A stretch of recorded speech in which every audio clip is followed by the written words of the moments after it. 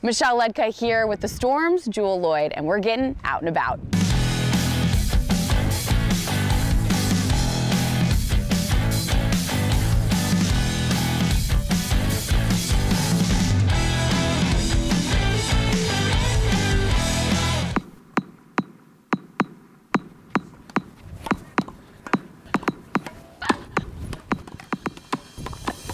Tennis is actually my first sport.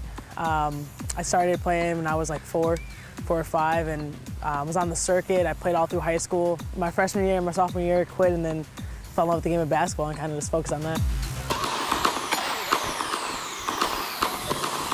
Nice shot.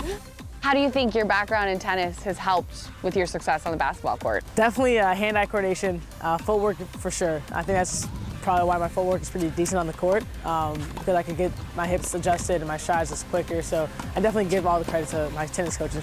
Woo! We all had idols as kids, right? Like who did you look up to? Yeah, I mean it's hard not to look up to the Williams sisters, right? That's when they were getting bigger and bigger, and I was growing up and watching them play. And I mean I have so much respect for the game of tennis. See, and back when I used to play, yeah. I'm gonna say that would always win it. Like beauty down the line. I grew up watching a lot more tennis than I did basketball, so I know a little bit more about the history of tennis than I do of basketball. I really try to get in serve and volley a lot, so I'm kind of like an old school tennis player.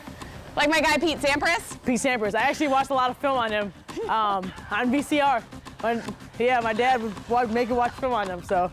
Like, do you turn on Wimbledon and you're like, kind of wish I was doing that? Or you're happy with the choice? I'm happy with the choice, but definitely something, I really think I really trained for like a whole year. I could probably go back on the circuit. Good shot, good shot. Hey, so after the WNBA career, when you go back to tennis, if you need a coach.